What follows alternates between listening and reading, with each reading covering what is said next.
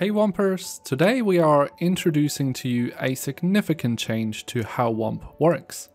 With the new workflow, the scene list will contain three components: unions, groups, and areas.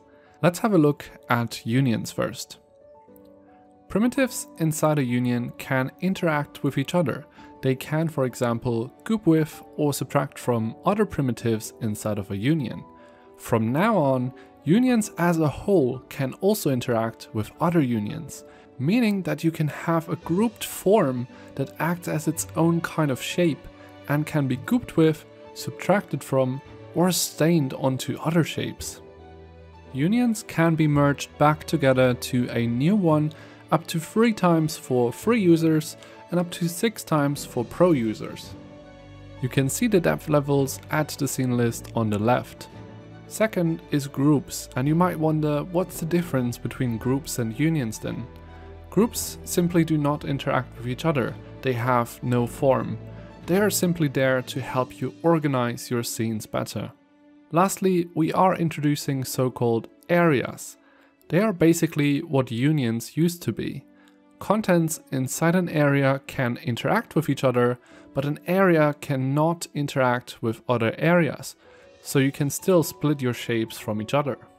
On the updated health tab in the scene list, you can now also view your area count as well as control the resolution.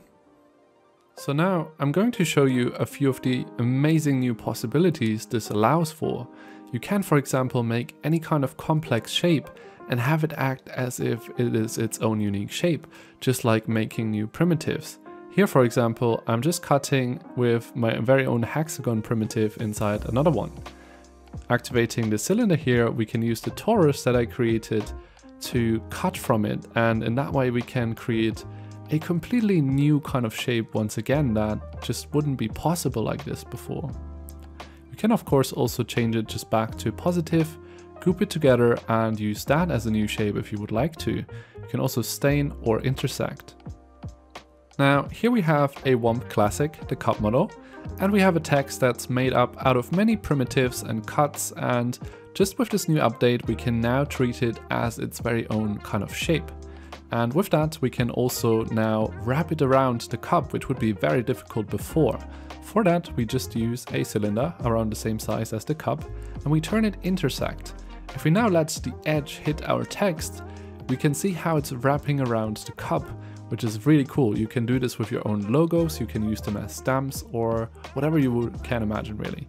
And we can also turn both of those back together into a new shape, and now this is its own unique kind of shape that we can now, for example, use to also goop onto the cup a little bit if we just drag it below it in the scene list so it can affect the shape above.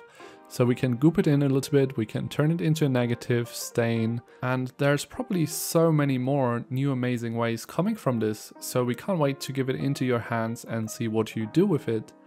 And yeah, thank you so much for watching, we'll see you in the next video.